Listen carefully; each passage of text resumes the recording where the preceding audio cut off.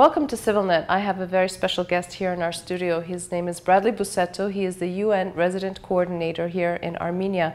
Bradley, thank you for joining us. It's my pleasure. This year marks the 70th anniversary of the creation of the United Nations, and it's quite a milestone. Looking back on the 7 decades of the work that the UN has done, what would you say has been its greatest achievement? I think we can sort of count on many great achievements of the UN. Some failures too, of course, sure. But I think the greatest achievement is just creating this idea of this world of nations that everyone can participate in the UN. The UN is for everyone. It's in the charter. It's called "We the Peoples," not "We the People," but "We the Peoples" of the whole world. So I think it's that sort of idea or notion of internationalism that is probably the greatest achievement. But some sort of very specific things over the last decades, I think, through the motivation and drive of the UN, helping inspire these things. I think we've made a lot of headway against famine, for example, in the fight against hunger. We've done a lot of work in the fight against poverty. Those are two very broad areas, but really important accomplishments. The UN can't take credit for all of it, or nearly all of it, but certainly it's the drive behind the UN is pushing those things. Certainly, it has had some tremendous achievements. It has also had its detractors and its criticism in trying to navigate a very diverse world. And as we've now moved into the next millennium, with the internet and the digital age, it is becoming even more complicated. I want to talk, if we could, though, first about the MDGs, the Millennium Development Goals that were launched in 2001, and now the SDGs, the Sustainable Development Goals. But prior to, talking about SDGs, what can we say about the Millennium Development Goals? Were they successful? From 2001 till this year, when they sort of ran its course, it was, according to the World Bank, we talked about eradicating or trying to eradicate poverty, but 1 billion people still live on less than $1.25 a day. We still have 800 million people who don't have enough food. And the Millennium Development Goals were geared more toward developing countries. Were there successes there?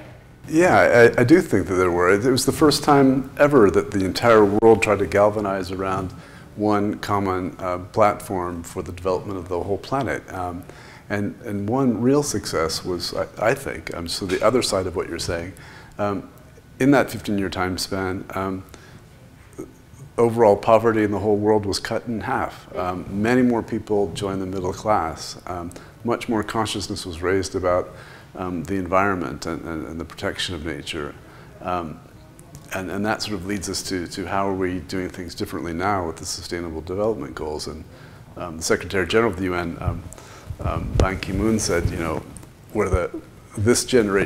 time is kind of now to sort of galvanize the whole world around the sustainable development of the world going forward. And he said that we're the first generation that can end poverty in our lifetimes, but we're the last generation that can really stop the worst effects of climate change. So it really is up to us. There's a sort of moment in time, a moment in history where we need to galvanize the whole world.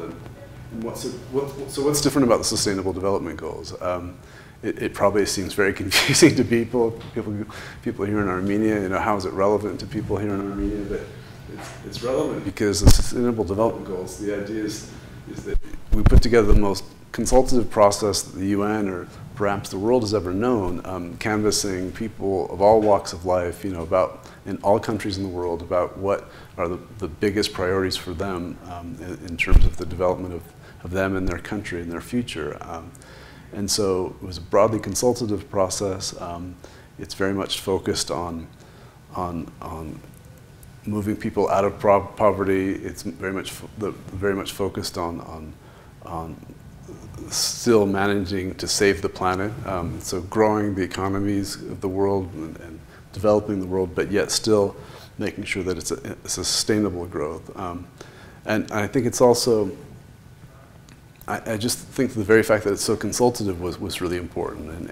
And here in Armenia, small Armenia, compared to the rest of the world, played a really outsized role in this whole debate. This methodology that we developed here in Armenia of these town hall meetings at the really grassroots level of bringing people of all walks of life into this discussion. This model was then replicated in many other countries around the world, and so Armenia had a sort of a larger than expected role in all of this, and I hope will continue to do so. I want to talk about the role that the United Nations has played in Armenia as well,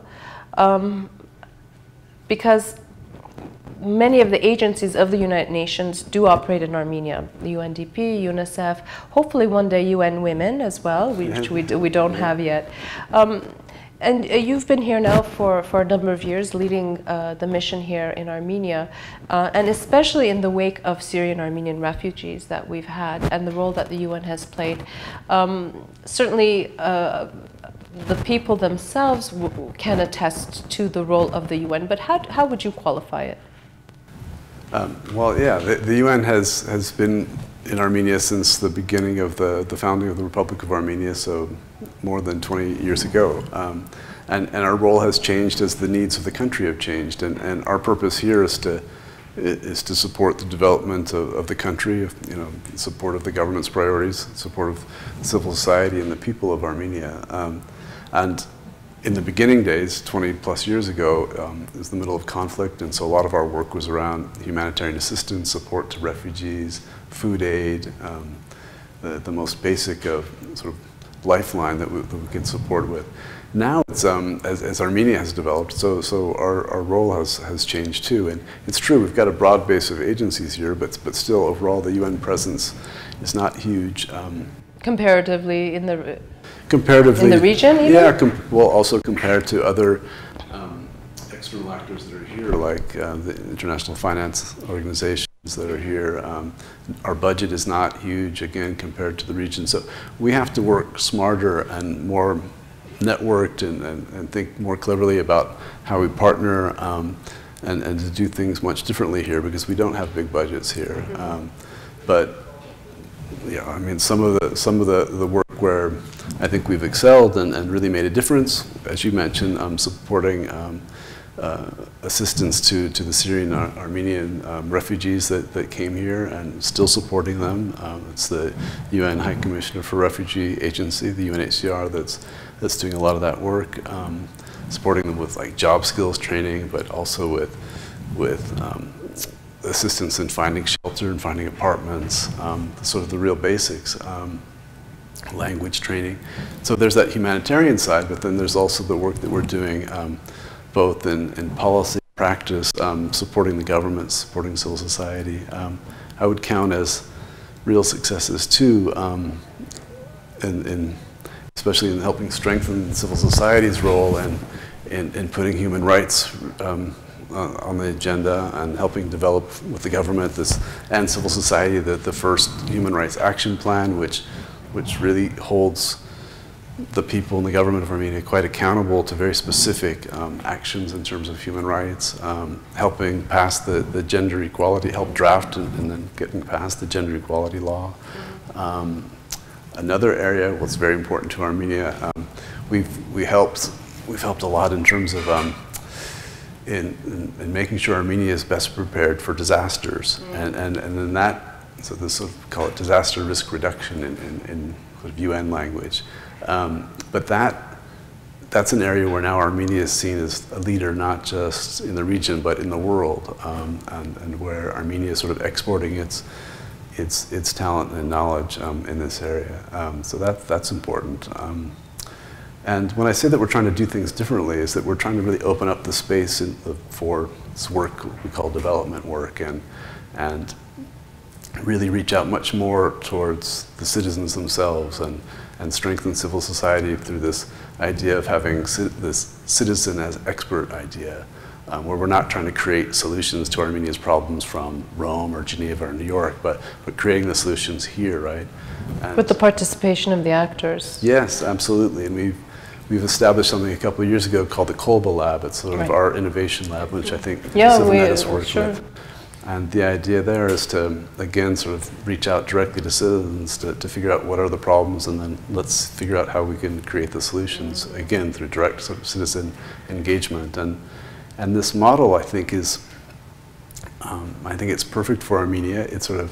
It builds on the entrepreneurial spirit of Armenia, but it engages youth. It builds on this nascent IT hub that's happening here in Armenia too. And what's really cool, I think, is that this model is being sort of exported to other countries in which the UN works as a new way of working.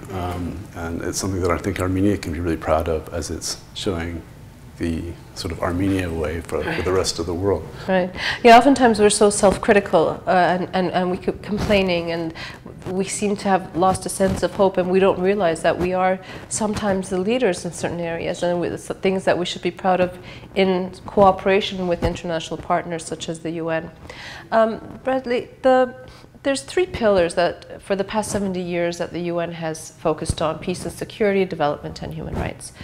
Now, moving forward, what do you think will be some of the greatest challenges that the UN will have to confront, and how do you think it is prepared? Does it have that consensus, that global trust to move forward in making those changes that are necessary?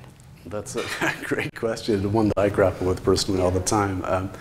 To give you another quote, this is one of my favorite ones about the UN. It's Dag Hammarskjöld, a former Secretary General of the UN, who died tragically way too early in his term as Secretary General. He said, you know, even back then, in the 50s and 60s, the UN was hugely criticized, you know, because these got these great ambitions and great ideals. And he said, I'm going to just paraphrasing, but he said, look, the UN wasn't designed to pave the way towards paradise. It was designed to keep us all from hell. And so if you sort of keep that in mind, but I think certainly the UN needs to be much more sort of fit for purpose, more nimble, more aware of other actors to remain as relevant as it has forward. I think in the humanitarian space, some of the expertise we have with some of these agencies like the World Food Program and the UNHCR that are working every day in the toughest places on the planet, like in Syria and Sudan, you can't replace those things. But the development space, it's more difficult, and we have to continue to prove that we're that we're open to new ideas, that we continue to be as creative as possible. But the UN's undergoing reform now, and will continue to try to rework and refashion itself under its current leadership, and certainly going forward. Yeah, wouldn't it be an amazing thing if one day the world didn't need a UN?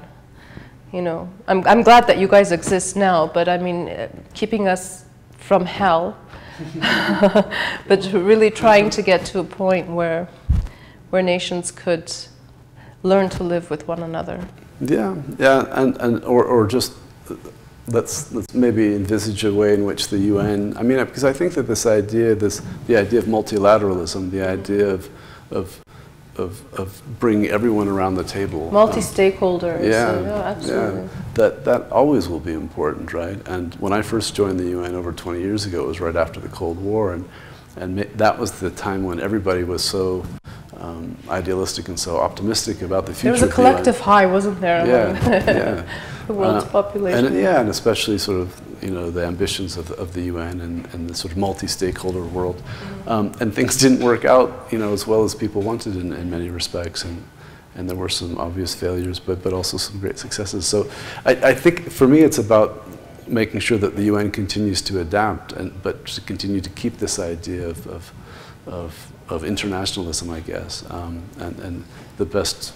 And just use it as we confront new challenges with, as you pointed out, new technologies, new media, new ways of reaching people. But, you know, we have, just going back to one of the first points I made, we have the ability to, technologically, in terms of knowledge, we have the ability to solve poverty, to solve famine in our lifetimes. It's a matter of the political will, the organization of the collective will of the world to do these things, and we can do it. Well, hopefully we will be able to change the paradigm and find that collective political will that exists. Bradley Busetto, thank you so much for taking the time to come and talk to us. Congratulations on the 70th anniversary of the United Nations, and I hope moving forward with all the multiple challenges that the UN and the global community faces, that you will be able to confront and tackle them. Thank you, and all of us. Thanks for bringing us on, and happy to be great partners with. And I guess the one thing to leave you with is that, yeah, the UN belongs to everybody, 193 member states, and we're all together in this family. So thank you. The family, thank you. Thank you. I'd like to remind our viewers that my guest was the UN resident coordinator here in Armenia, Bradley Busetto. Keep following CivilNet.